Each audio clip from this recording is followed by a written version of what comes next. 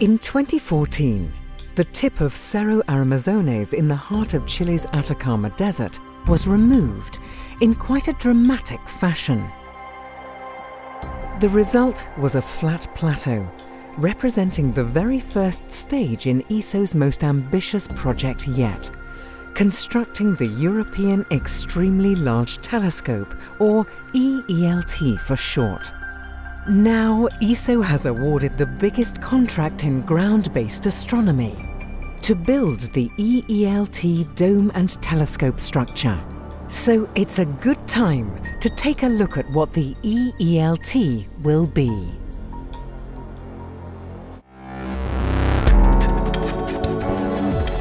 This is the ESOcast, cutting-edge science and life behind the scenes at ESO, the European Southern Observatory.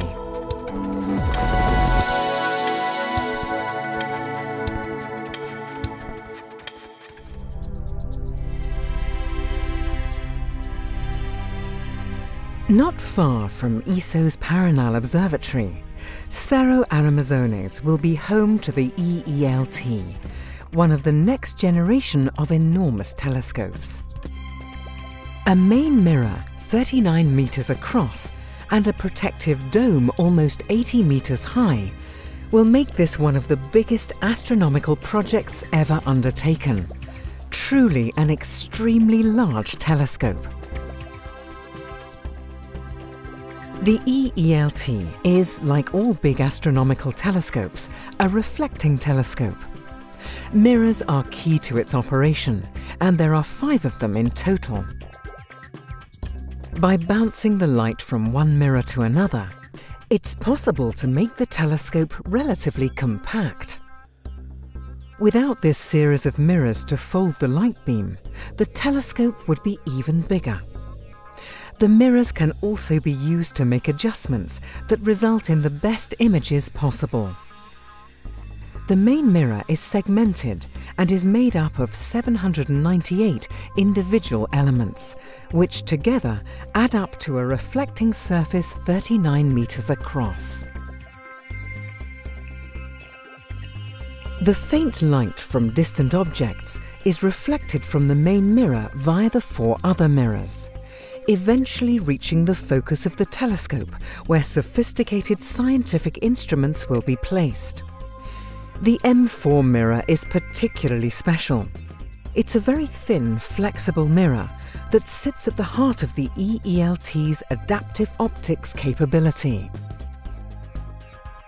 Adaptive optics systems flex and bend the mirror by tiny amounts and with great precision to compensate for the blurring effect of the Earth's atmosphere.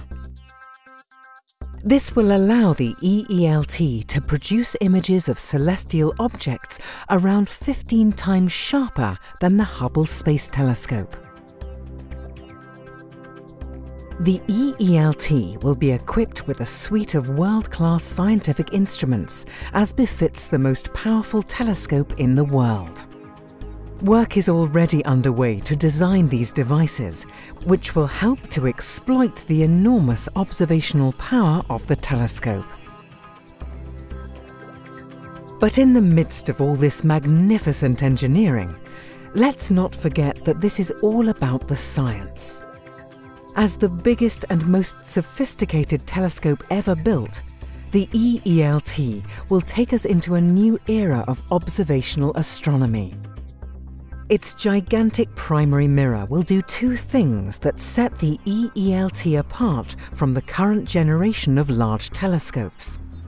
First, it will collect about 15 times more light than any other optical telescope in operation today, enabling scientists to observe much fainter objects than they can now. And second, when coupled with the adaptive optics system, it will produce images that are much sharper and more detailed than currently available.